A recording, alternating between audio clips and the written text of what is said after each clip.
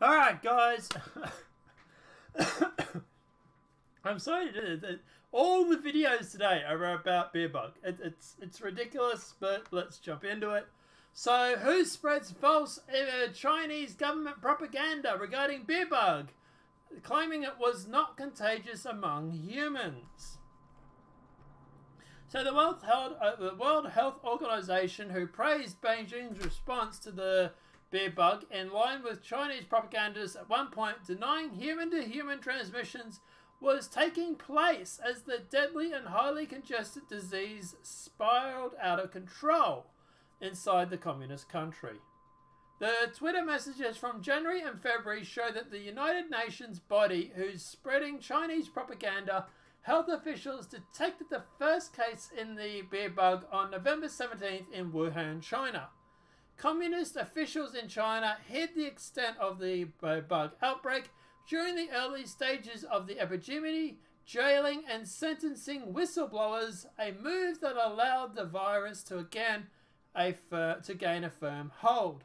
The ruling Communist Party, however, has halted the recent slowdown of the outbreak as signs of the superiority of its authoritarian political system. Mind you, how many people are dead? A study published earlier this month by the University of Southampton determined that China could have prevented 95% of the infection plaguing the globe if Beijing had listened to doctors, whistleblowers in Wuhan about the seriousness of the disease instead of silencing and punishing them for speaking out. At critical moments, officials close to put a secrecy and an order ahead of the openly confronted the growing crisis to avoid public alarm and embarrassment, the New York Times acknowledged in early February. China had refused to apologize for its mishandling of the outbreak. On January 14th, the day before the first case reached the United States, Wuhan flew Wuhan to Seattle, Washington, who denied that the disease was spread through human-to-human transition. Preliminary investigations conducted by the Chinese authorities have found no clear evidence of human-to-human transmission of the beer bug identified in Wuhan, the WHO wrote on Twitter. It took the WHO a few days to finally concede on Twitter that person-to-person transmission was indeed possible, but it continued to downplay the threat for several days. So, on February the 4th, the UN body cast doubt on assertions that the asymptomatic person infected by the beer bug could transmit the disease. Although corona had been traced to an animal market in Wuhan by late January, the WHO claimed in early February that it did not know the source of the outbreak. As of February the 11th, WHO was still casting doubt on assertions of the virus originated from animals in China. On February the 14th, the WHO tweeted that the body's director, Dr. Taylor Andom Ajiz, had pushed back against critics who denounced him for condemning China's response. Like I say, it's just literally time after time after time, the WHO has literally pushed this propagandist point of view.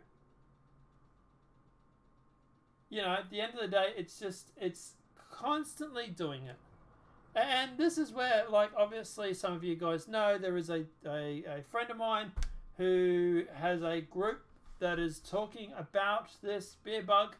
He's regularly came into my Discord channel and decided to commandeer my streams, which is why I locked the streams down now for the moment. But look, at the end of the day, he's writing about one thing. The WHO. The WHO going through and talking about this beer bug have literally just believed everything China has said. Followed the China's propagandist line. And, you know, you can't really blame people for going and buying toilet paper when, for example, you know, at the end of the day, it's literally the WHO's. People can't believe the news. They can't trust anything that the media is saying because it's all communist propaganda from China. So I really don't blame people for, you know, getting upset and going out and buying all this toilet paper because at the end of the day, they don't know what to believe. Because let me know what your thoughts are in the comment section below. And also, look, at the end of the day, it's funny because people are trying to drag Trump regarding this virus, claiming that, oh my God, it was only in March that he started taking this seriously. Yes, because the CDC, even up until the mid and including the middle of February at least, was claiming that it was no big deal. But obviously they'll leave that part out because Trump is bad, Orange Man bad. I might do a response to that video. There's a lawyer, Legal Eagles. He's talked about Trump and underprepared US, and the whole thing just reeks of a partisan view, even though he was claiming to be non-partisan in it. He literally said he was going to be critical but objective. But yeah, guys, I might go through and do a breakdown video of that tomorrow. Let us know what your thoughts are in the comment section below if you'd like to see that. Obviously I have to be careful because he is a lawyer. Because let me know what your thoughts are in the comment section below. If this video has been helpful, please smack that like button. If you're new to the channel, welcome and subscribe. Apart from that, guys, obviously I'll see you in the next demonetized video from YouTube.